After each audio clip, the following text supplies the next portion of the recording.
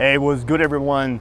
Saucony has been pretty quiet for the last 1 or 2 years, especially considering the amount of collabs they have been releasing.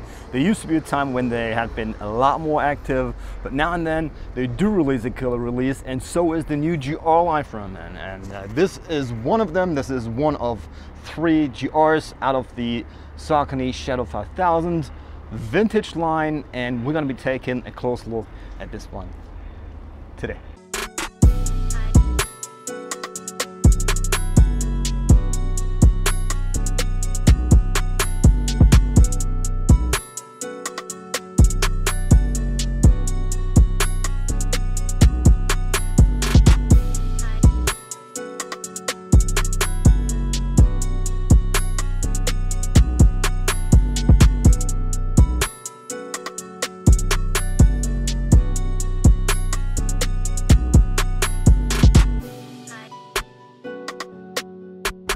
And before we start, if you're not subscribed to my channel, want to see more dope stuff like this, then you know what you gotta do. Okay, here we go.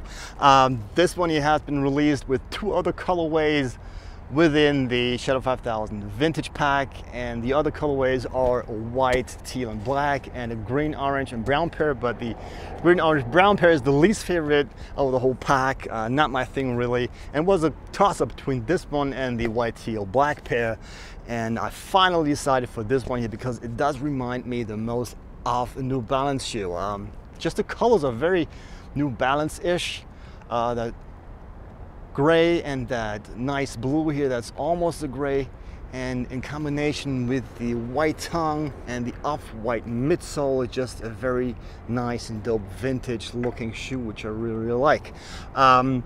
This thinner nylon tongue is also the reason why this is called vintage, and also of course the off-white actual white midsole, and I think this suits the whole theme just perfectly. I'm glad they have given this a combination of suede, nylon, and mesh, because I think this is great for the summertime. Makes this very, very breathable, because the last thing you want to have in the summertime is an all-leather shoe, which leaves you sweaty and stinky after a couple of hours, and this makes this very, very wearable. So very glad about that. Sizing wise, I would go with your normal Shadow 5000 sizing, if you're familiar with that. To me, it is a New Balance 997, 990, 998 sizing, which is a half size down from my true size, which I have in Nike MX1 or Asics Gel 3. I'm a 12 in these, 12 in the New Balances, and a 12 and a 12 and a half in Nike and Asics most of the time. And these fit me just great with a little bit of wiggle room. If you have white feet, you might want to size up to your true size. They do come with 2 pair of laces, pair of white laces and a gray pair, and I exchanged them with a different pair of white laces because the original ones are just way too long for me, for my narrow feet, and I would have to tie them up like 2 times to make it fit. I don't think that looks very good, so I replaced them with other laces. The reason why I bought in-store is because they do come with a limited pair of white socks. These here, very nice, specifically made for these socks. The Saucony branding on top, some little black hits here and there, and some more Saucony branding on the toes and underneath, and they just match the shoes perfectly. Also great thing that these are a mid-cut, so not too high, not too low.